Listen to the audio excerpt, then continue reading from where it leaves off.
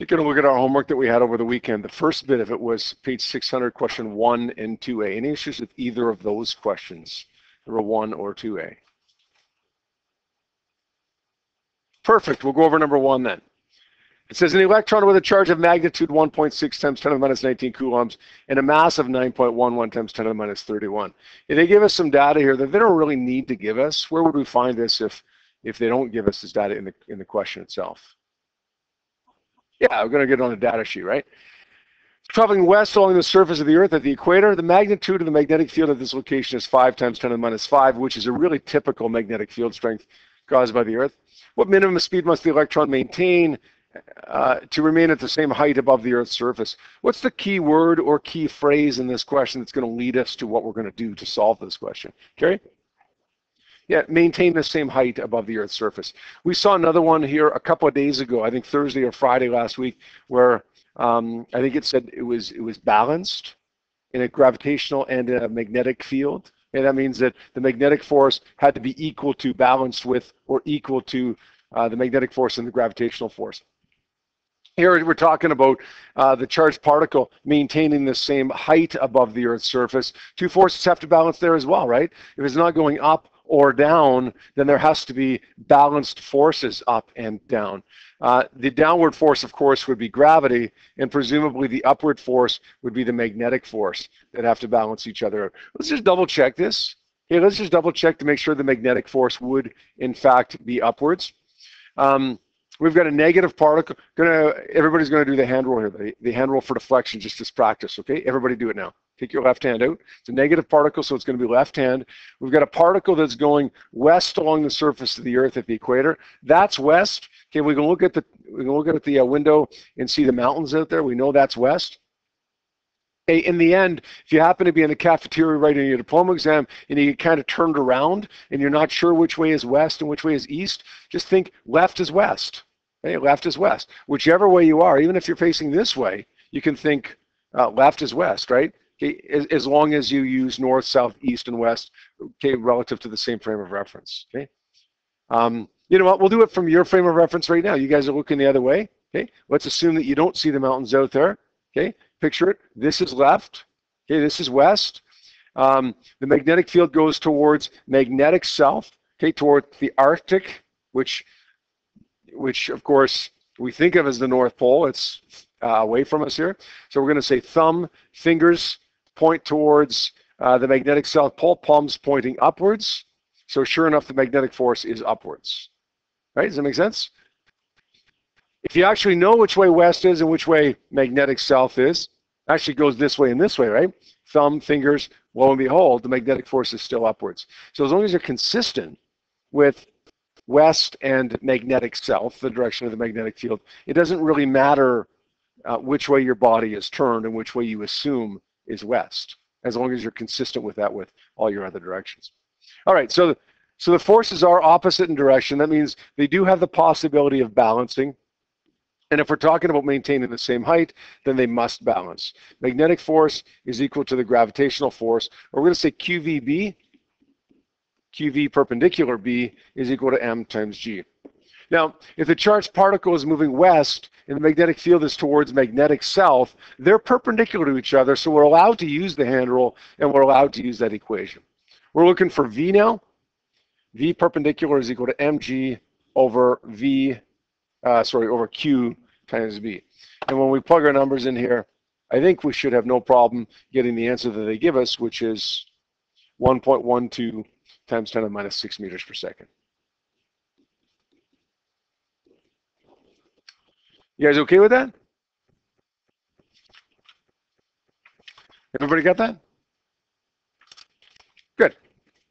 Good. All right. Let's take a look at the worksheet that we had for homework last night then. It was worksheet number 11, questions number 1 to 9. We'll put out some answers here. You guys can take a peek at them.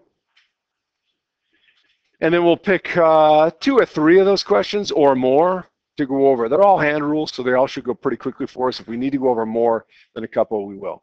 Let's take a peek at those, and then let me know which ones you need gone over. Okay, let's have a question. Let's have a quick look at question 2, 6, and 8 on worksheet number 11. Then number 2 says, An electron travels into the page through a magnetic field that points to the left of the page. Which way does the magnetic force point? Now, this is a perfect example of using our page as the frame of reference and expressing our answer using the page as our frame of reference, right? When we're talking about the Earth as our frame of reference, it doesn't matter which way our page is oriented, vertically like mine is on the board here, or horizontally like yours is on your desk. Okay, but for this one, since we're talking about the page, we have to make sure that we do our hand relative to that page. So for instance, for me, when I say an electron is traveling into the page, I would say thumb this way, magnetic field points towards the left of the page, I put my fingers this way. My palm actually points downwards, right? For you guys, with your page horizontally, you would stick your thumb into the page, which would be toward the ground, fingers this way towards the left, and palm would point this way. Bottom line is, no matter how your page is oriented, like mine or like yours, my palm points toward the bottom of the page. So thumb, fingers, don't say down, because the Earth isn't our frame of reference. Say toward the bottom of the page. Okay? Number six I wanted to do as well. An alpha particle travels out of the page. We should probably circle this, draw attention to the fact that it's a positive particle, right? And if we have to use a hand rule, it's going to be a right-hand rule. The alpha particle travels out of the page through a magnetic field that points into the page. Which direction does the magnetic force point?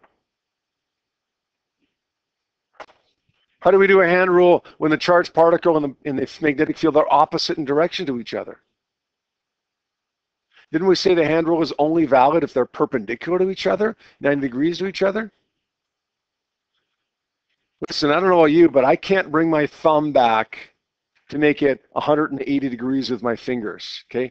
Something tells me that my thumb's not going to work very well if I try to do that. So the hand rule is not going to work. Which way is the force acting when the charged particle is moving one way and the magnetic field is opposite to that? Zero. Magnetic force is zero, right? The hand rule works whenever the field and the particle are parallel to each other, sort of perpendicular to each other. When they're parallel to each other, the magnetic force is zero. So which way does it point? Well, there is no magnetic force, so we wouldn't say it points in any direction. And finally, question number 8 says an alpha particle traveling into the page. Let's circle this alpha particle again. Remind us that it's a positive particle. You can use our right-hand rule. Traveling into the page, experiences a magnetic force to the right of the page. Which direction is the field point? This is a page as our frame of reference, as opposed to north, south, east, west, the Earth.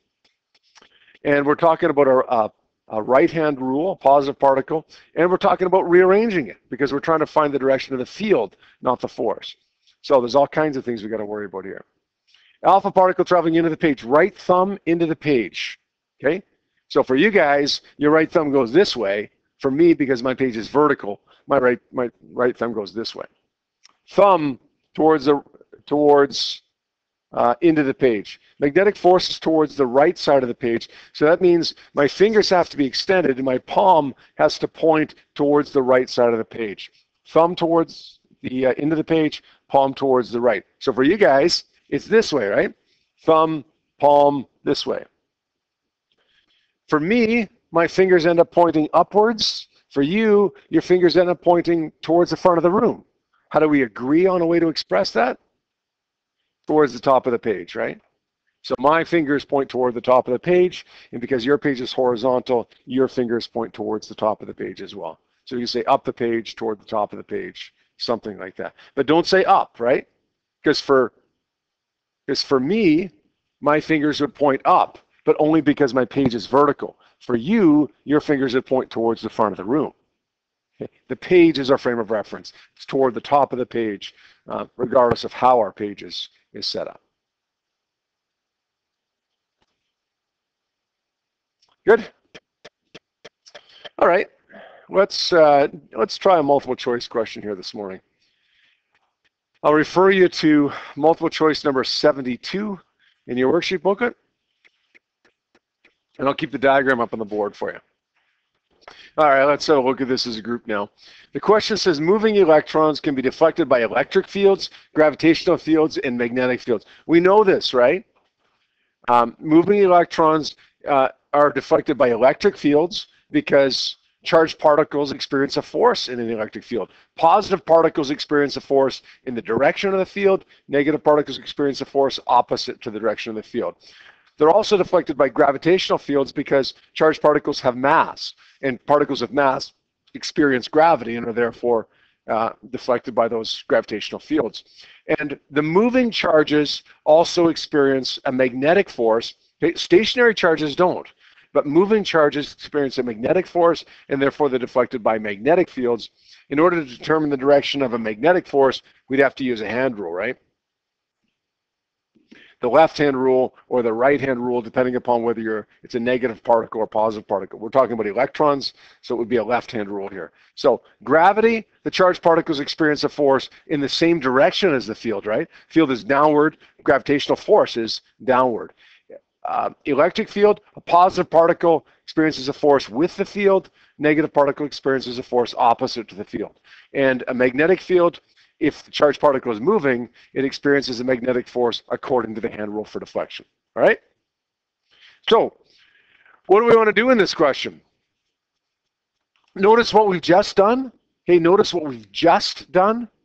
We've given some thought to the question, right? Before we actually read the question. Okay, we're looking at what's really going on in this question. We talk about that lots. We talk about that every day. Okay, looking at what's going on in the question before you get too focused on exactly what's being asked here. All right, now it's time to figure out what's being asked though. If the electron is deflected downward in each of the fields, then what do those fields have to be? Okay, so if a charged particle experiences a force downwards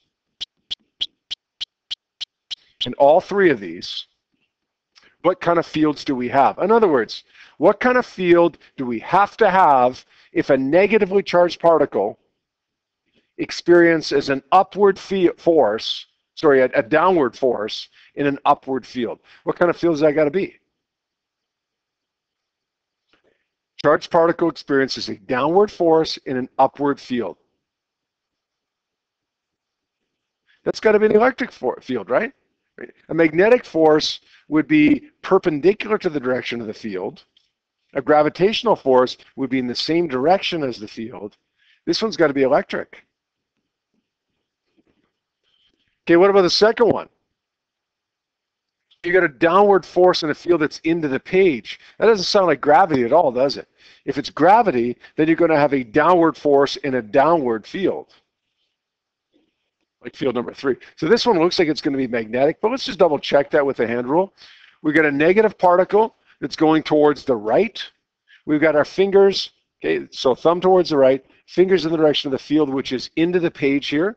So thumb, fingers into the page, palm's going to point downward. Sure enough, a negative particle going to the right with a field into the page would experience a magnetic force toward the bottom of the page. So what do we got here?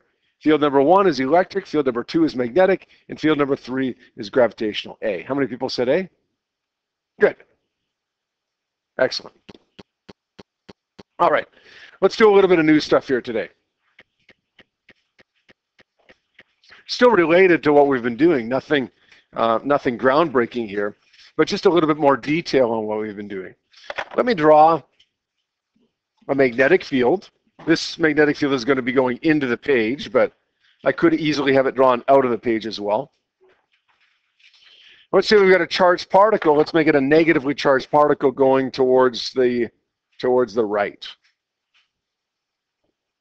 Now that charged particle generates its own magnetic field. We could find the direction of that magnetic field by the wire grasp rule. We'd say thumb in the direction of the particle, fingers in the direction of the field bent, right? The magnetic field would go, if we wanted to draw the magnetic field caused by that moving charge, it would go counterclockwise. That's not the point of what I want to do here right now, though. Okay, we know there would be a magnetic field. It would be counterclockwise, but I don't want to determine the direction of the field caused by that moving particle. Sorry, that's wrong actually, isn't it? I said it would be counterclockwise. It wouldn't be because I just put my thumb into the page, right? Okay, my thumb should be pointing towards the right side of the page. So if we're looking at the magnetic field that's caused by that moving charge, it would be into the page above the particle, out of the page below the particle. It would be toward the top of the page in front of the particle, and so on. Okay, does it make sense?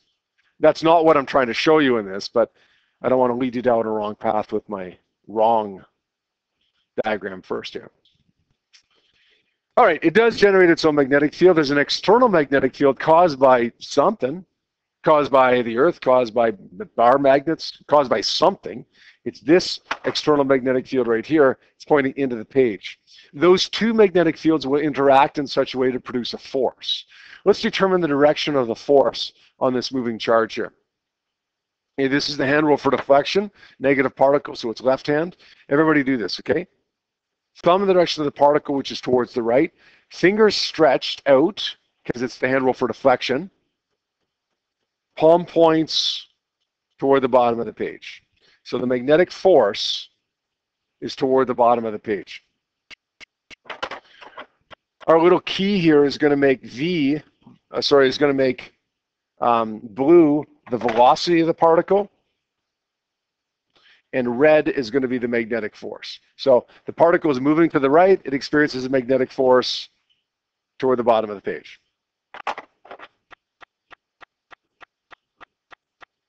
What's going to happen to this negative particle, this electron, as it's moving towards the right side of the page, but it experiences a force towards the bottom of the page? It's going to go somewhere in between, right? It's going to probably go somewhere down here. It wants to go to the right because of its inertia, but yet a force pushes it downward and ends up going somewhere in between. Okay, let's determine the direction of the magnetic force on it now, because the direction of the velocity has changed, so the direction of the force will change as well. Thumb kind of down and to the right, stretched out fingers into the page, palm points down and to the left. Palm's going to point this way somewhere. So where's the particle going to go now?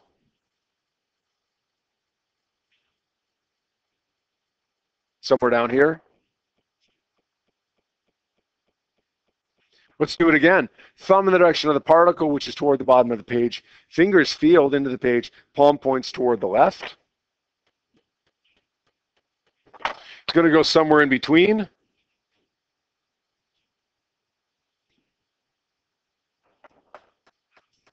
Thumb points in the direction of the particle, down and to the left. Fingers into the page. Palm points up and to the left. What are you starting to notice about this? What's the shape of the path of this particle as it goes through perpendicular through an external magnetic field, Carrie?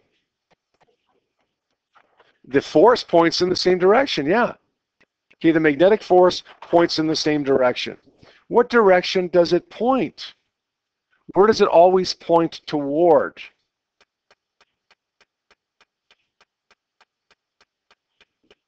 Which direction is it always pointing toward? Not the producer. We don't have a producer right here. There's a spot right here, but it's not. There's no producer, right? This is the charged particle that's making a field. This is a magnetic field that was already there. Okay, it's kind of going around an imaginary point, right? But what is that? What could we call that imaginary point? The center. The center of a. The center of a. What's the shape? What is it? It's a circle. It's the center of a circle, yeah. Look, this is the shape of the particle. As it's in the magnetic field, it's a circle.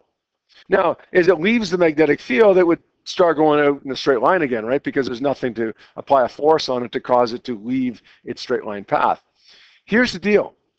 If a charged particle is moving through a magnetic field and it's perpendicular to that magnetic field, it will always, every single time while it's exposed to the magnetic field, go in a circular path. Now, you guys did some questions over the weekend for homework on charged particles and magnetic fields. We didn't talk about anything to do with a circular path. That's okay. It doesn't mean that it's necessarily relevant to every question, but it does mean that it happens in every question, unless there's something else to balance out the magnetic force. In the absence of any other forces, you get a charged particle moving through a magnetic field. As long as it's exposed to the perpendicular magnetic field, it will go in a circular path every single time. So that means that the equation that we learned last week that describes this, the magnetic force is equal to QVB, that's still applicable. Okay, we're still allowed to use FC is equal to QVB. Sorry, FM is equal to QVB. Still allowed to use that, right? Just because we now know more about it doesn't mean what we knew about it last week isn't right. The magnetic force on this charged particle at every given point in this circle is equal to QVB. But we now have another equation that we're allowed to use whenever a charged particle is in the magnetic field as well. Anybody want to take a stab at what it is? Harry? Yeah. The centripetal force is equal to mv squared over r. You guys remember that from Physics 20? Ring a bell? The good news is it is a Physics 20 thing, so it's not new to you at all. The bad news is if you look at your equation sheet to try to find that, it's not there anywhere. Fc is equal to mv squared over r. What you will see on your equation sheet is this. AC, centripetal acceleration, is equal to v squared over r, and you'll see A is equal to F over m. If you put those two together, you end up getting F is equal to mv squared over r. So you're either going to remember this equation, F is equal to mv squared over r, or you're going to derive it by setting v squared over r equal to F over m. I don't care which one you do. Okay, if you're memorizing it, just don't mix this up with kinetic energy, which sounds silly, right? How can I mix this up with kinetic energy? It's actually easier than you think, right? mv squared over r, 1/2 mv squared. I don't know how many times I've seen people write for centripetal force 1/2 mv squared over r. Okay, you think it's silly right now? Wait till you're 2.5 hours into a diploma exam on the last day of high school that you'll ever have, and your mind is kind of mush, and then it's easy to make those mistakes, right? By the way, we'll also do this from time to time, set the centripetal force equal to the magnetic force. Because, of course, centripetal force isn't a fundamental force, right? It's caused by, in this case, the magnetic force. So it's got to be equal to it, right? Use whichever one of the three seems to work the best. In the questions that you did for homework, from your textbook, any questions we've done so far, we haven't used F is equal to mv squared over r because we didn't know it was valid. We used F is equal to QVB. We'd still use that equation for those questions. We still would, even if we were to go back and redo them. But now we also know that in the absence of another force, it's going to travel in a circle. So if we need to, we're also allowed to use mv squared over r or the combination of the two. Okay? Yeah, it's only valid if it's a magnetic field that's perpendicular to the way the particle is moving, but any of this analysis that we do is only valid then, right, Carrie? If it's parallel, then there is no force. Just go straight through, right? So the magnetic field is this way, the charged particle is going this way. There is no circle, there is no magnetic force, there's no centripetal force, it just keeps going straight.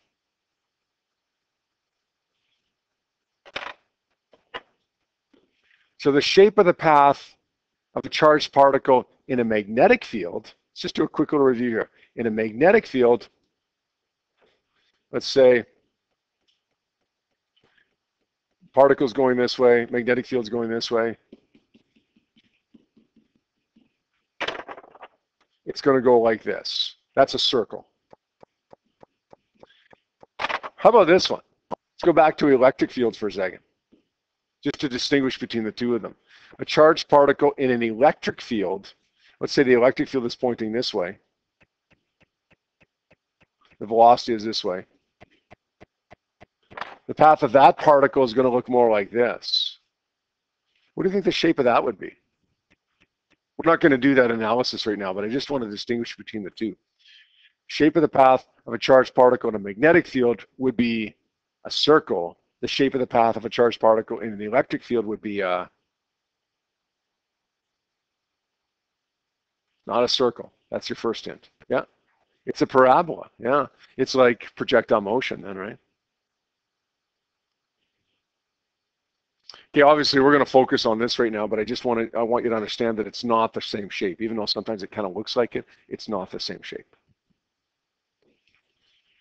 Okay, we got an example that unfortunately you're going to have to copy out because I don't like the ones that they do give you in your textbook.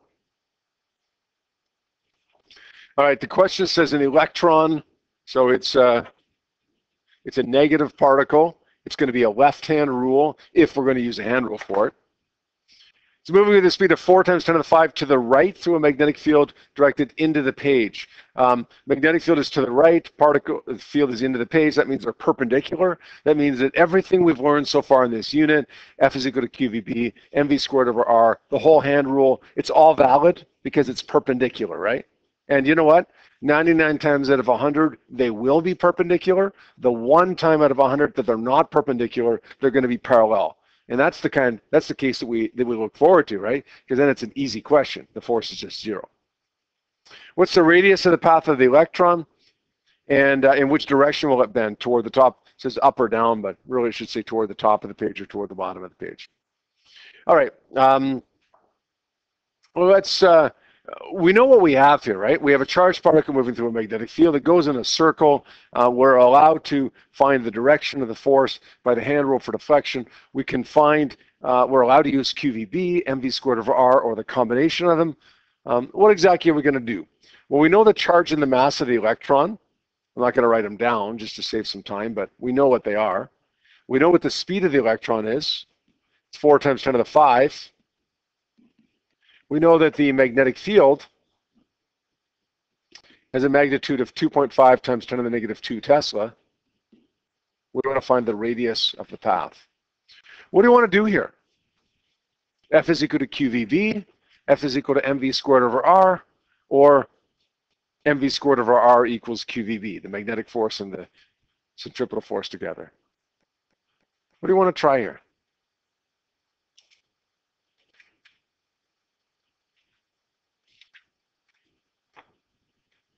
Yep.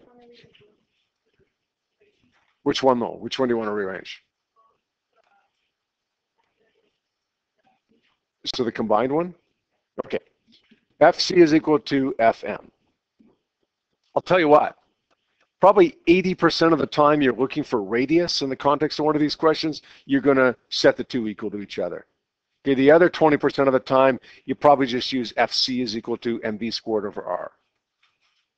You need R. It's got to be mv squared over R or the combination of them, right? 80% of the time, it's probably going to be the combination of them. So try that first at least. mv squared over R equals QVB. We're going to rearrange this to solve for R, but look, we can simplify it a little bit. There's a V on both sides, so one V cancels. The R is going to go up by multiplying. I've got MV equals QBR. Right, the one V on this side disappeared. The V on this side disappeared. MV is equal to QBR. Take the QB down by dividing now. And I end up getting R is equal to MV over QB. So let's use the mass of the electron as the speed of the electron divided by the charge times the magnetic field of 2.5 times 10 to the minus 2. Our answer works out to be 9.11 times 10 to the minus 5 meters. All right, we got the radius of the path now. Which way is it going to bend? Toward the top of the page, up the page, or down the page? Well, the charged particles is moving through the magnetic field that's into the page. Charged particles moving to the right.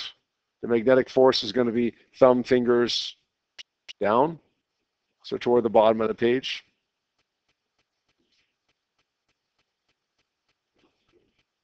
Right? Here's what I want you to work on now, and you've got quite a bit of time to work here. I would like you to take a look, please, at worksheet number 12. Now that you're almost finished those questions on worksheet number 12, let's take a look at these questions for homework. Check and reflect questions, page 601, number 3 to 6A. So there's a 6B, but you're not going to do it. 3 to 6A, and then 7 to 10.